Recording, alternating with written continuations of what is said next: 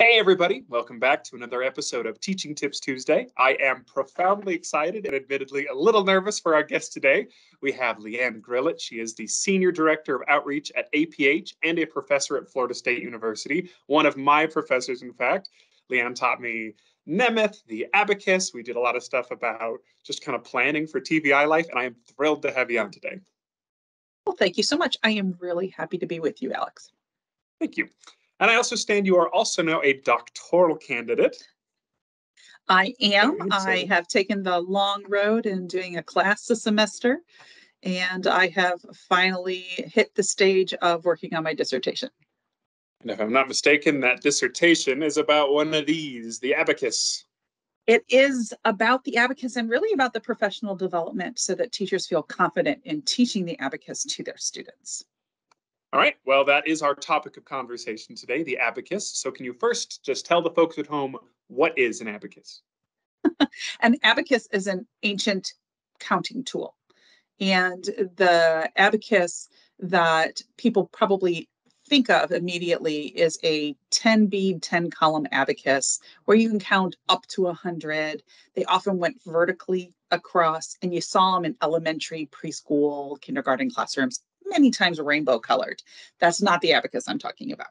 I'm talking about an Abacus that has specific beads and has specific methods for using complementary numbers to understand and compute not only addition, subtraction, but multiplication, division. It can do square roots. It can do complex. You can do fractions. There's all sorts of things you can do on the Abacus, but people don't necessarily think about it that way, because in America we traditionally think of that preschool Abacus. So the Abaci that we have available actually at APH, so sometimes you can find them other places. We have beginning Abacus or Abaci that just has 9 beads in each column. So not 10, 9 beads in each column and 2 columns. This is the beginner. While it's no longer available, it is out there. People still have these. What we moved to, with recommendation from teachers, is to the expanded beginner Abacus, which is 3 columns of 9 beads. If you think about it, the only numbers that you can hold in one column are the numbers 0 through 9. So having a 10th bead in one column makes absolutely no sense. We don't write a 10 that way. We write a 10 by putting a 1 in the second column, or the tens column, and a 0 in the ones column. And so this really matches our numbering system, our decimal system, well. And these can be used to add, subtract. They can even be used to multiply and divide, though I will suggest something else if you're going to go that far. The other nice thing about it is one-to-one correspondence, that beginning of learning numbers and understanding what they mean. Also, these don't get lost, meaning they're all stuck on that wire bead. They're not going to pop off and roll around on a student's desk. It has a felt backing, so once the bead is moved, it takes a little bit of work to move it again, which is good when our students are trying to feel where they are on the Abacus.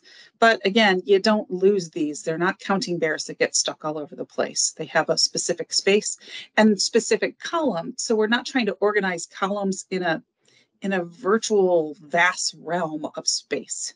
This is really set. So there's the plus for it. Now the Kramer Abacus, built by Kramer, is the one that has 1 bead on a top of each, and then a separation bar, and then 4 beads below. And then there's a way that you calculate that top bead is worth 5, and so on. But this goes all the way up to trillions. And if you put 2 abaci together, it goes even further. So this is kind of the traditional abacus that's been around since the 1950s. And so again, felt backing, beads are a little bit harder to move. If your beads are easy to move, you need a new abacus. One last abacus. We also have the large abacus, which is the Kramer abacus. It's just bigger. Great for students who have a hard time manipulating beads that they can't feel as well. And some advantageously blind adults find this a little bit easier. I have also found this helpful for teaching and then bringing it down to the student level on the Kramer abacus. So that's really what an abacus is. It's for counting, but it's for doing, you can do complex math if you learn how. The easiest way I've explained it to classroom teachers is, instead of our kids handwriting out their math problem, this is them handwriting out their math problem. And of course there's Nemeth to do that, but to do the actual computational step, it can all belong on there. It is. There's nothing wrong with learning the paper pencil algorithms. And of course, our students who are Braille readers do that paper pencil algorithm on a Braille writer. So it's like saying oh, go use a typewriter or a computer keyboard to try to do your multiplication of 4 digits times 2 digits. And if I even told you to do that on your computer right now, you're going to go, yeah, right. Not doing it because it's hard. It's similar, but there's an importance that should still be learned. This just speeds the process up after the student has the understanding of what that means. This is the paper, pencil, and the quick method for your student to complete these. And don't think that just because the student is blind that they're the only ones that should use this. Sighted students, especially in other countries, use this. So your low vision student, this is a great way to help hold those numbers in the same column. How many students have you known that kind of move over a column on accident? Use the abacus. Nothing wrong with it. All right. So we have kind of already touched on this as we were talking about this, but if it's your doctoral thesis, you must be pretty passionate about the use of the abacus. So could you explain to us why are you so passionate about it? So I think as a whole, we've started to understand that math is a part of the STEM curriculum, the science, technology, engineering, and math. And many people kind of focus on the ST and E, especially if there's a fear of math. And for students with vision loss, math can actually be a challenging concept to grasp. The abacus actually introduces our students to early math concepts and number operations where they can get that one-to-one correspondence and true understanding of number sense, addition, subtraction, multiplication, and division. It builds something called procedural fluency. Many times when we talk about fluency, people think of reading, like you can read fluently. Put it into math, we can flexibly and accurately and efficiently determine our computations, our answers. And that's what the abacus does. It gives them that fluency. You can have fluency with a Braille writer. It is a labor-intensive fluency. It just isn't as fluent. So this tool actually helps our students with vision loss gain that procedural fluency and work through those problems. And it's accessible and it's a manipulative. And again, I say vision loss, it doesn't matter what their loss of vision is.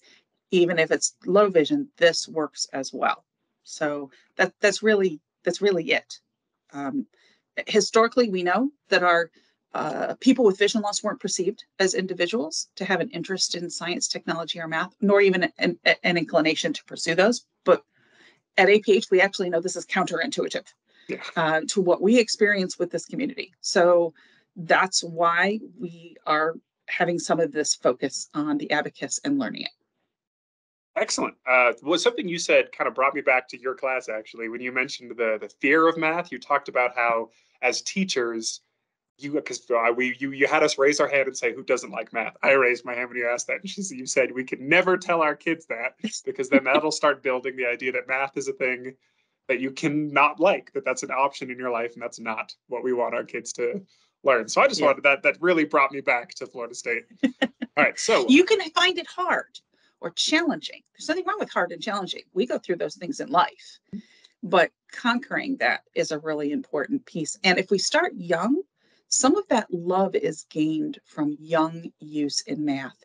And our students are not exposed to numbers, especially our students with extremely low or no vision, because we are surrounded by numbers visually on a clock, on a microwave, punching in a temperature on a stove, on an iron if you still iron, even the numbers throughout a grocery store. Just think of how many numbers you see, and our students don't get this exposure. So we have to artificially add it to their environment. Now, there are a lot of challenges around the country for our other things we focus on. We have Cane Quest for cane skills. We have the Braille Challenge for Braille. I understand you're spearheading an initiative for something like that with the Abacus. I am. So I've had this little brainchild in my head for a number of years now that I wish there was a math competition similar to the Braille Challenge. I have loved what the Braille Institute has done in motivating students to learn Braille and to build their skills. And I wanted to be able to have something similar. So APH wrote a proposal for a grant to the Simons Foundation, to the Science Sandbox, and asked. And we asked actually for a variety of things, but the thing they were most interested in was the few sentences I wrote about this little idea of the Abacus bee. And they loved it so much, they said, we want to support you in doing this. And so we're doing a pilot program this year for an Abacus bee, which is an Abacus competition. So many people think of bee as a spelling bee. Bee really just means a competition. So don't think that we're asking you to spell math. This is truly solving addition, subtraction, multiplication, and division problems with reading them in either large print, Mammoth Braille, or UEB Braille, as well as an auditory competition, just listening and solving it. And while we call it the Abacus bee, and the Abacus is an important piece for our students to use, there is nothing against mental math. And many people who become skilled in the Abacus actually create physical and mental pictures of an Abacus and actually complete math problems mentally. So there's no requirement that you use an Abacus, but you may not use any type of paper pencil method. You cannot pull out the Braille writer and try to solve the problem. You can't pull out a pencil and paper and try to solve the problem. You need to do either the Abacus or mental math to be able to do it. Okay, that also reminds me of being blindfolded in your classroom and solving math problems on my Abacus. That really takes me back. All right, well, thank you so much for coming on today and telling us all about this wonderful mathematical tool. I have one last question for you, and that is, what is your favorite part of your job? My favorite part of my job is actually providing professional development, teaching and training, and working with vision professionals, but also parents or paraprofessionals, or those people who surround the student, whatever age that student is. Even if they're a 40-year-old, I want to surround them. I want to provide that professional development to those teachers and people so that they feel they're giving that consumer or student the best opportunity for a successful career in life. So watching that professional development happen and someone taking away knowledge that they feel they can make a difference in someone's life. All right, that is an excellent answer. Well, thank you again so much for being on this episode of Teaching Tips Tuesday with us, Leanne. Thank you so much. And if you aren't a part of the Abacus bee this year in our pilot program, because there's only a few locations, stay tuned. Come join us next year. All right, well, I look forward to seeing it all across the country, and I look forward to seeing everybody at home on our next episode of Teaching Tips Tuesday. We are now on our every other week schedule, so I won't see you next week, but the week after that. Have a lovely rest of your week, and we look forward to seeing you next time.